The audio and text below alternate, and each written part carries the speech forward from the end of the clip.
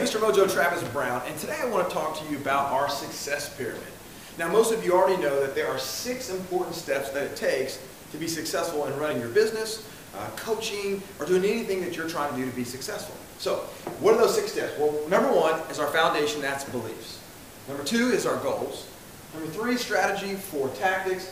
5, execution, and that will get us the results that we're looking for. Now, in our coaching groups, one of the questions I always ask is, what do you think is the one thing that's preventing you from being successful, or at least reaching your goals right now? And almost unanimously, people always come back and say, Travis, I know what it is, it's the strategy. Well, I got the strategy, it's the tactics. And after we do what we call SPAR, which means I challenge that thought process a little bit, often we find out what the real challenge is. And surprising to many of you, it's the beliefs. It's the beliefs. Do you truly believe that you can be successful? Do you believe in your goals? Do you believe in your strategies, tactics, execution? Is that what you believe? Heard John Maxwell talking about this one day. He said there's 3 areas of belief that you got to tackle. So let me share those with you real quick. Belief area number 1, and that is you. Do you truly believe in you?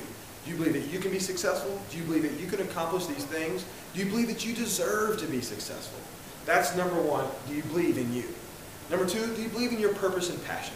I mean, is this what is purposeful for you? Do you really believe that this is the area that you can make your greatest impact on this world? Is that what you're doing? And is that your belief that this is your purpose and your passion? And of course, number 3 is, do you believe in your vehicle?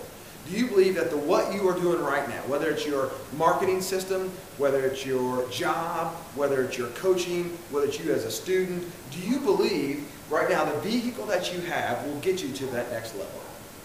So my challenge for you is to grab a piece of paper right now. Just grab a piece of paper and ask yourself, do I believe in those 3 particular areas? Because without the foundation of your belief, the rest of the things you'll never achieve. So write that down, take care of that, and focus on what do I have to do to increase my belief level.